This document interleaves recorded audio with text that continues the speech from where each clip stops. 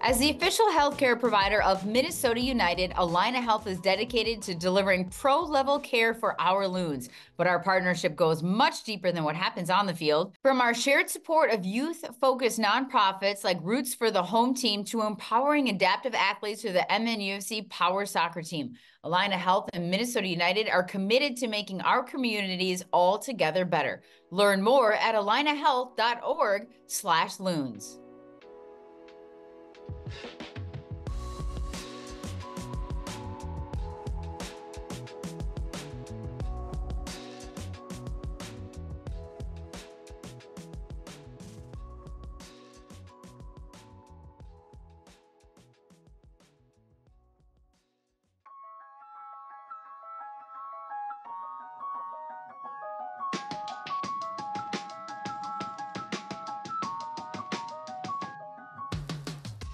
All right, everybody, welcome back to another episode of Sound of the Loons presented by Allina Health.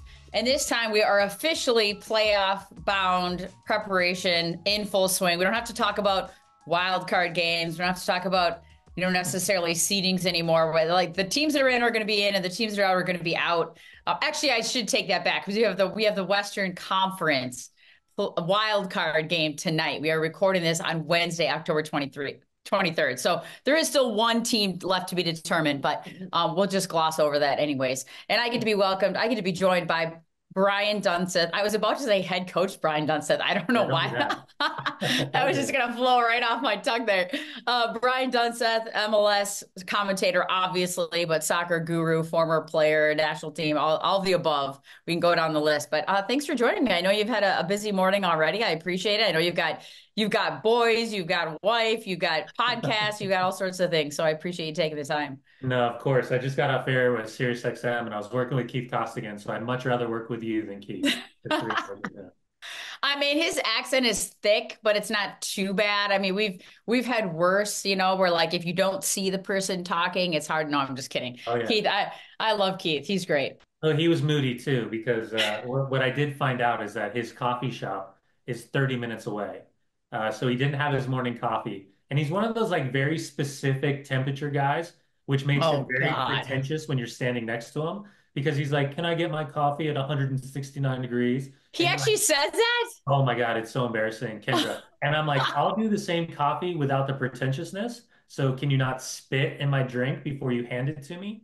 So yeah, he's like, "I love giving my money to like small little coffee shops." I was like, "Every time I've had a coffee with you, it's at Starbucks. Like, what are you talking about?" So Well, yeah. and I appreciate supporting the small coffee shops. I mean, because we travel so much for work, there are often sometimes Starbucks is just the ease of use because there's one on every block, Yeah. and you're in a hurry. But at the same time, I appreciate it, kind of raising the bar, like keeping the small businesses afloat. But 30 minutes for a coffee, and he lives in LA.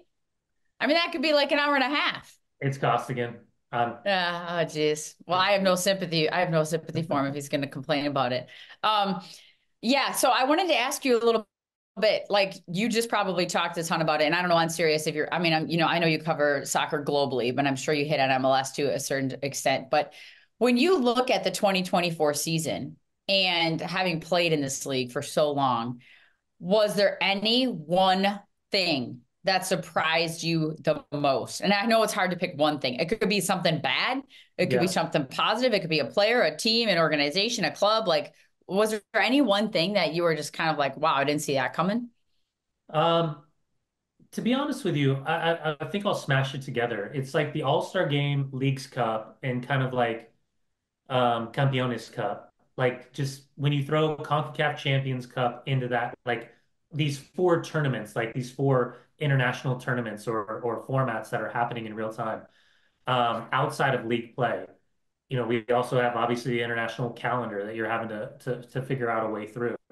Having an international window that doesn't align on the backside, the ending side, with a window still being open over in Europe. And I hope that's something that gets kind of dealt with in a positive manner going forward.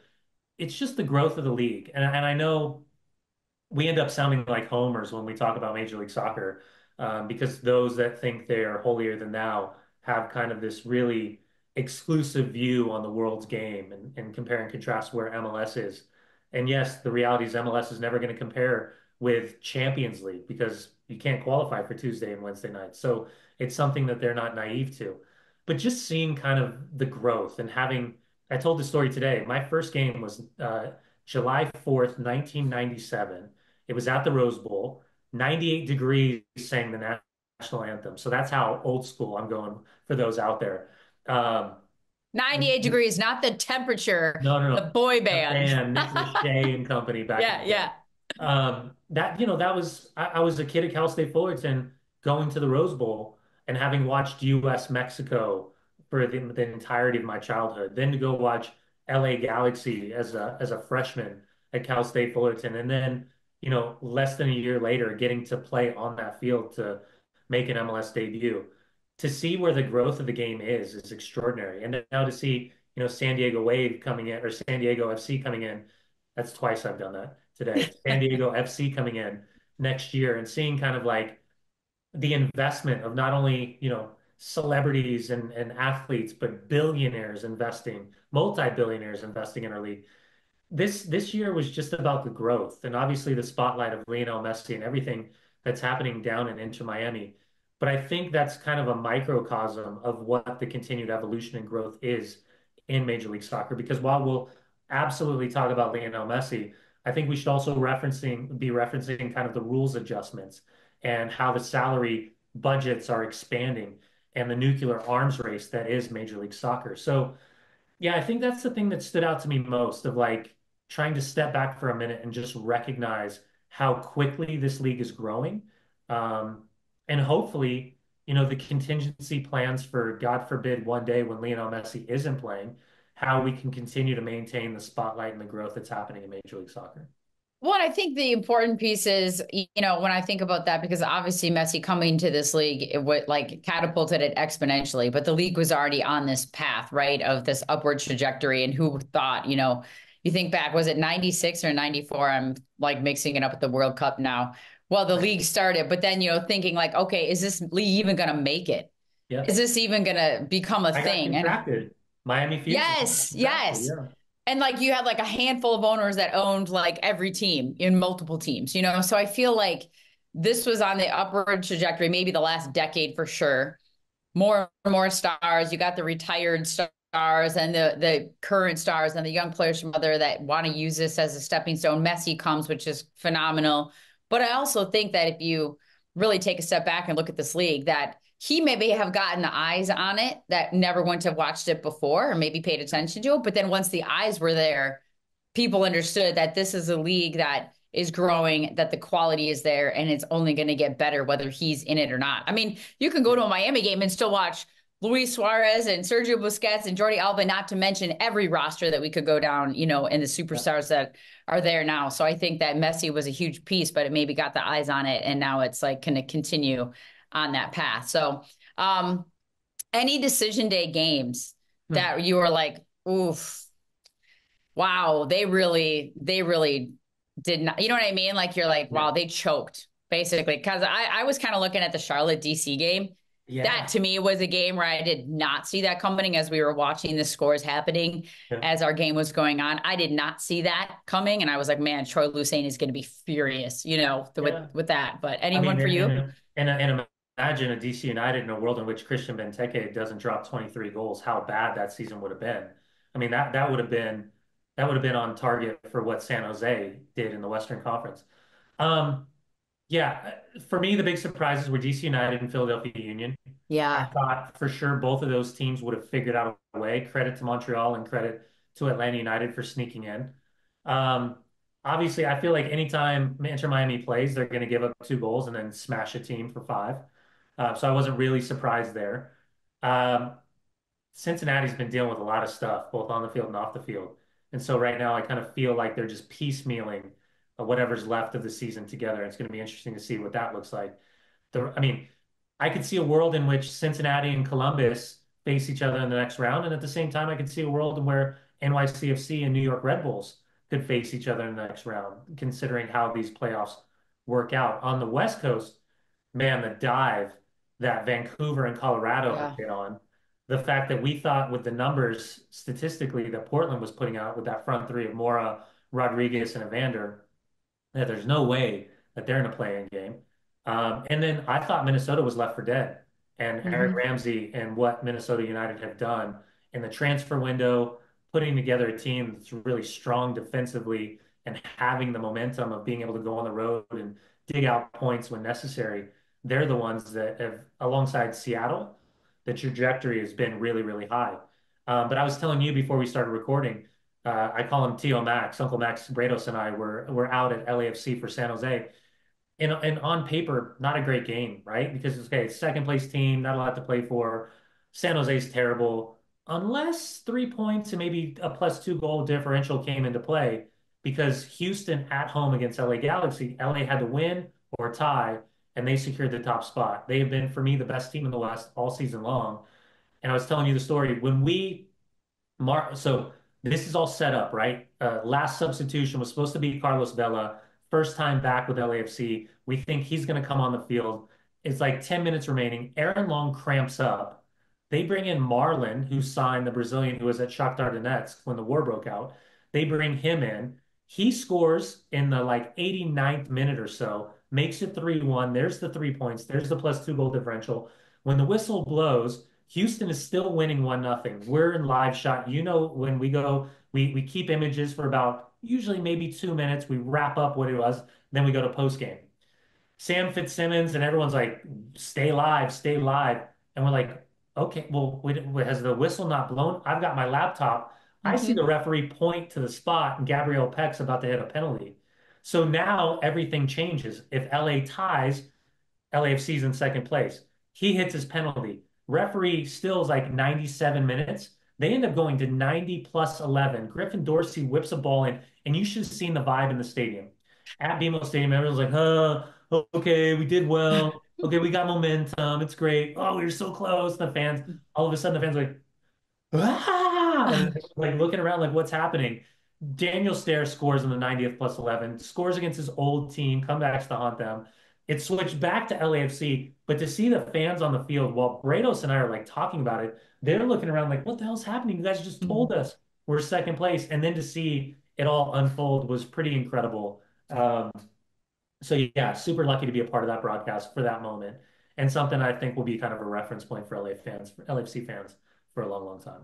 Well, and I feel like people, if you're not a sports fan, you don't really know what that feels like because it's hard in any other aspect of life and you can do all sorts of activities that aren't sports. But there are something about live sports and the adrenaline and the passion and the whole quote, that's why we play the game. Like Yeah. you just never know. And yes, when it comes to those scenarios, you're relying a little bit on what else is happening with other games. But at the end of the day, you still have to take care of your business. And I didn't see any post game quotes, but was Greg Vanny, were the LA Galaxy coaches like, why do we have 11 plus? Why was there that much additional? I don't know. Was there Yeah. controversy about that? I didn't even I dive into that. Yeah, I didn't see. I think it was kind of like understood because of the Okay. time that it took for the Okay. penalties, adding on and all that stuff. But Yeah. yeah, I mean, it's play to the whistle, right? I mean, it's a Yeah. great, great goal. And credit, just we had Ben Olsen on our show, and Yeah. we were just talking about bogey teams, right? There's always like these bogey teams, like LAFC, their bogey team is Houston. Hmm. LA Galaxy, their bogey team has been Seattle. Like we have these weird things that happen, but in the playoffs, man, who knows? Yeah. And I feel like people want to talk about rivalries during the regular season. Some are manufactured and some are real and some have nothing to do with logistically, like how close you are to each other. It could just be past experiences, which I feel like creates more rivalries than like how close you are to another team, except for maybe LA and LA, just because that's sort of, it's kind of built in. Yeah. But I feel like, I want to dive in a little bit to the Minnesota United Real Salt Lake matchup because obviously were a Real Salt Lake commentator for a long time. You've got this match coming up here, game one in Salt Lake. What do you see from this Real Salt Lake team? What do you see? I mean, I love Pablo Mastroeni. Like I could listen to him. I've made my daughter listen to like our Apple coach calls because I'm like, are you hearing what he's saying here? Like Yeah. this is good stuff, as a human being, not just a coach and a player. What do you see from the Salt Lake team this year?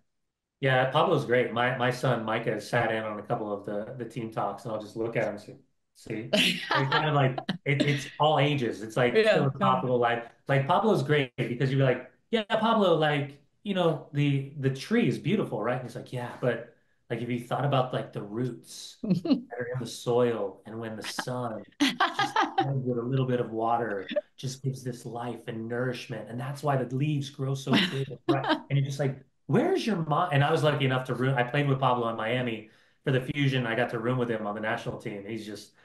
He's such a great salt of the earth human being. Um, all right, so it's complicated, but it's not complicated for Real Salt Lake.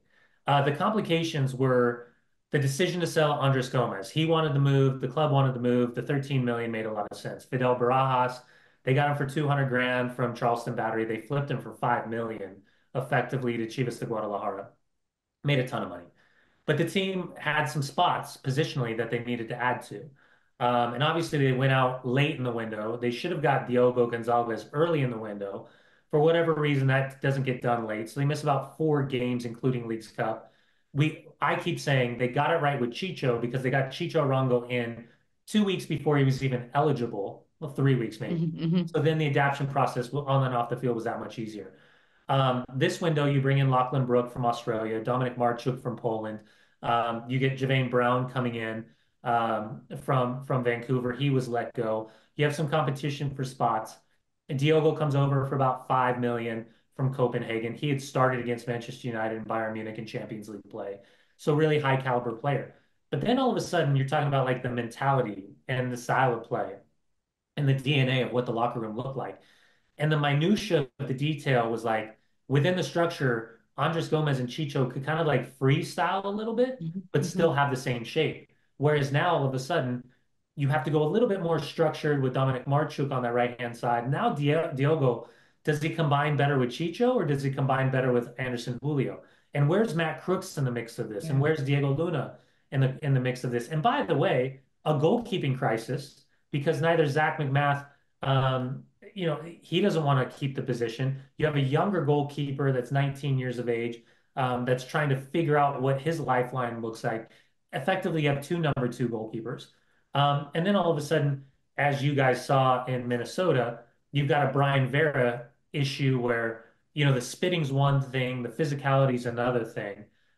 So it was a weird maybe 4 games post Leagues Cup where they win their first game, they lose their second game, and statistically, then they're out of the tournament. So they never got to make a run. They only got 2 games, and they won one of those games. So you thought that they would have been primed for the knockout round. So little by little, Pablo defensively figured out they settled on the fact that Gavin Beavers was making mistakes in these 3 game windows of a week, that Zach McMath was better suited and they started to find some momentum. They weren't getting the wins that they wanted, but they weren't giving up the goals that they were conceding, kind of in that 4 game structure. So now, they come away with a win against Vancouver Whitecaps on decision day. They, by winning and Seattle drawing, not only do they break the records for most points in a season, they qualify for CONCACAF Champions Cup next year, and they get that third spot, which inevitably gives them a little bit of wiggle room for home field advantage. But not much between these two teams. And right now, in terms of form, these are the two teams that you want to look at and say, okay, they're confident, they have an identity. Maybe they have some weaknesses that they've been able to cover up. But this is a very even matchup from two teams that, drew back in March, drew a couple of weeks ago, and now have a little bit of spice for the way that Brian Vera elected to huck a loogie and find himself get suspended late in that game. So I want to ask about a couple of those players because you probably have the inside scoop and just based on your knowledge as an analyst. Pablo raves about Crooks, and he said this team would not be what we are without him. There's a noticeable difference when he is not on the field. He's not the guy that's going to show up in the score sheet, which we see with a lot of midfielders, At but all. not a midfielder usually that's that high up the field because he's not like sitting back as a six. So what is it about him that makes this team make it work? Yeah, it's wild because you're spot on. Because I said in the front half of the season that Matt Crooks statistically never shows up, like very rarely shows up. His pass You mean, usually, yeah, on the stat sheet, yeah, his statistically. Yes, yes, his yes. effect Yep. is like the Yep. pass before the pass. It's like the link up and the movement. And if you watch his running, I mean, he's 6'4", he's like a baby giraffe galloping all over the Yes. field. But in the structure, it was always, so I'm going to use my hand. So like, I guess I got to turn around. This would be the right hand side, right? Yeah. So it was always Andres Gomez was super, super high. So then you would have Crook slide over a little bit more to the right. And then you have Luna invert himself. And then Catranis with the left back would flip all the way up. So you kind of had this like swing, pendulum swing. So Crooks would always start occupying the like left side center back and make the two defensive midfielders think about what his position. So his movement off the ball, I think what Pablo's referencing is what opens up the spaces for everybody else, whether Yeah. Chicho drops, Luna exposes second runs. But now it's looked a little bit different. And Chicho and Crooks I think for Pablo and his staff match up really, really well. But when you spend 5 million on a guy like Diogo Gonzalez, who alongside Chicho are technically the most talented players on the field, all due respect to Diego Luna, um, like what are your matchups? Do you want a guy with Anderson Julio that can stretch every single opponent, one of the quickest players and fastest players in the league? Or do you want an absolute finisher? And this is part of the juggling act in terms of like trying to figure out these guys' personalities while letting Diogo adapt in a similar manner that Hani Mukhtar had to adapt to the physicality of play in Major League Soccer with Nashville. So there's nuances, but unless you're around Crooks day to day, I don't think you see the same things what we see as analysts, between the lines for 90 minutes. Because I would have said Crooks is out, Diogo's in, you play Dominic Marchuk on the right, you play Luna opposite, Chicho up top, there's your front four. Okay, so I've got the head coach, Eric Ramsay, that's already in the waiting room. He's very punctual, and you and I like Okay. to chat. So I want to do three questions rapid fire. Do you just give me your prediction? Who wins the Real Salt Lake, Minnesota game, and what's the score of the first game? And then who wins the series? I would say that Real Salt Lake would have the advantage of home because at America First Field, they've been fantastic. I think Minnesota at Allianz Field is one hell of a test for any team to come in and step because right now Eric Ramsey's I think it's going to go to a game three. And Uh, then what? who knows? All Who right, knows? who's coming out of the West? Who's coming out of the East? And then who wins the MLS Cup?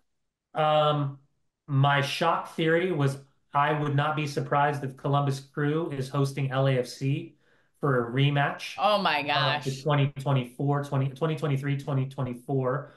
MLS Cup trophy. But I'm also not surprised if I'm wearing shorts down at Inter Miami on the sideline, sweating my tail off, calling the game for Sirius XM because it's Inter Miami and they just outscore every single opponent that they come up against. Well, and to be fair, they're not just incredibly talented, they're insanely competitive. Yeah. Like Luis Suarez does not like to come off the field and he does not like to lose. So you also have a group that's why they got to where they are is because they're so competitive. They don't want to lose at anything. I'm sure there's massive ping pong battles going on in the locker room as well. So, well, I appreciate you taking the time. I'm sorry I No had to problem. rush you off here, but I can't keep the coach waiting. We got to, Hey, tell you tell know. tell Eric I said hello. Okay, awesome. Thanks, Dunny. I appreciate it. See Have ya. a good rest of your day. You as well. Bye. Bye. All right, everybody. Segment number 2 with head coach Eric Ramsay coming up next.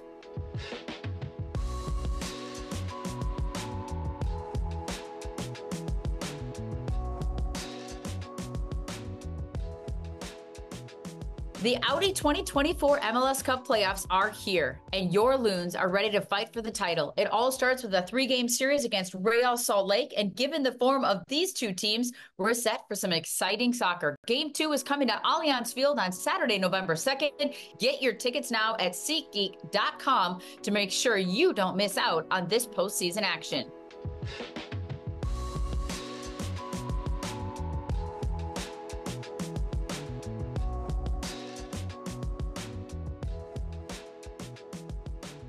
All right, everybody, welcome back. Segment number 2 of Sound of the Loons. And now we get to be joined by head coach Eric Ramsay, who was kind enough to join us. We know it's an incredibly busy week, a lot going on.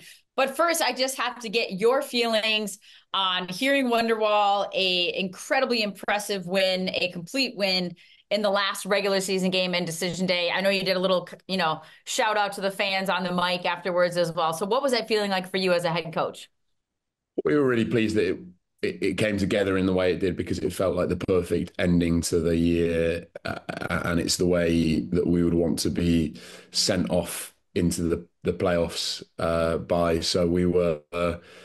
I think as a group, really satisfied with the way we were able to finish the year. We were able to right the wrongs of June and July, where we all, I think, as a group of players and staff, felt pretty hard done by for all the circumstances that we ended up experiencing, given where it looked like we were heading going into that international break and the game against Dallas and the Copa America. So I think to be able to finish this 10 game block as the Western Conference's form team and to have that experience at home in front of our fans. And I've got to say, I think from start to finish, it felt like the biggest occasion that I've been a part of there, kicked off by the violinist, that was really impressive, that really set a very unique atmosphere, I would say, and then from start to finish in the game, we were very good, I would say, minus a 10-minute spell at the beginning of the second half, and obviously to finish in the way that we did, it felt like we wrapped up the normal season really nicely. So I think we left with a sense of real contentment, I would say. When you talked a lot during the second half of the season and that final third of the season about the depth of the squad, the quality of the rotation that you had, the ability to change up not just who's starting, but who's even available on the bench, how beneficial is that going to be down the stretch, knowing you have a 3-game series up ahead, you're going to altitude at Salt Lake, again, like emphasizing the fact that there were some guys that weren't even on the bench against St. Louis in your last game that you might be able to rotate in depending on how the series and the game is looking. Yeah, we want, and I'll sort of speak more broadly as to how things will look here moving forward, I suppose, and where we built the early part of our success this season on top of, and it was that we haven't got a group that has huge superstars in the same way that maybe some of the bigger spending sides in these divisions would have, but we want a real sense of 16 to 20 players that can really contribute at a high level here. And I feel like we have that bracket is tightening nicely now. And there was no more evidence or no more stronger evidence needed than what happened from sort of 65 minutes onwards in that game, where you felt like we'd entered a little bit of a lull. We were able to make 3 changes, and then immediately the team looked very different. We had that real sense of energy. And as you say, that could have extended far beyond just those 3 players. And now, for probably the first time since I've been here, we're in a position where we've got players on in the stands that have been contributors over the course of this season. So obviously I'm having difficult conversations with players that early on in the year I wasn't, but that is a sign of a healthy squad. And I've used the phrase of us having some healthy tension in the squad around places in the starting 11 in the squad. And that's important. And that is a sign that we're doing things as they should be done, for sure. When that goal was scored, where your 3 substitutes all played a part in the goal, Tanny, Fraga, and Sangbin, and then Sangbin also getting a brace on the night, which I feel like, he needed a goal, right? He needed to find, this is a good point for him to get going again. What does that feel like as a coach? Or you could tell by the reaction of the teammates, like the energy around that and Sangbin scoring and how the goal was scored. Like, what does that do for a player like that? And also for you as a staff, kind of the feeling with that? Yeah, I think there's sort of multiple layers to that. The first one is that the players coming off in that instance, Kelvin, Robin, Joaquin, very good players that can really contribute for us, players that over the course of my time here, I hope will be some of the higher performing players in this squad and in the league. They're coming off, and they're not happy about coming off, for sure. They sense goals, they sense the opportunity to go for the opposition, they sense statistics. But I felt at that point in the game we needed to make the change. We made three, and all of those players coming on made a real contribution. And we feel like there needs to be a justification for making changes in that way, and there certainly was that. And the players then leaving the pitch feel as though the change is justified. They don't leave with a sour taste in their mouth in any way. And the players coming on, they contribute in such a meaningful way that then when I look at the group ahead of the upcoming game now, we feel like we've got forwards in form across 4, 5, 6 players, which is really important for us. And then just to touch on Sangbin specifically, he's had a really tough couple of months with some family circumstances. There's no more sort of well liked the guy in the dressing room for everything that he brings in terms of attitude, enthusiasm. He's not a huge personality, but to a man in that changing room, everyone would say that he's a big part of what we do here for his selflessness. And I was really pleased that he was able to, number one, come on in the position that he prefers to play in, to be close to the front, and then to have the moments that led to the goals, and then the goals themselves. They were big for him and big for us as a group for sure. Last one about the past game before we move on to Real Salt Lake in the playoffs, but I kind of glossed over the Robin Lod goal. But did you know that Calvin Yeboah had that kind of touch through ball right around the defender in the path of Robin? Did you know he had that in him? Yeah, he's going to need to have that in him for sure, because since he's come here, game on game, he's getting defended with more numbers, more aggression, more intensity from the opposition. So where in the opening games of his career here, he's probably been able to catch a team by surprise on a couple of occasions with his level of athleticism and quality. Teams are obviously now sort of doubling down on defending him well. So it's going to become, of course, about him in front of goal, but also about how he can bring other people into play and how he can start providing chances as opposed to just being on the end of them. So I think that was, in some senses, an evolution of Kelvin, where it's less around him as the number 9, but more about how he brings other players into play. And Rob will hopefully benefit from that in the same way that Kelvin has really benefited from Rob and his craft in front of goal. And then looking at Real Salt Lake, and correct me if I'm wrong or if I'm completely off base here, but the last game that you guys played at Salt Lake wasn't the prettiest.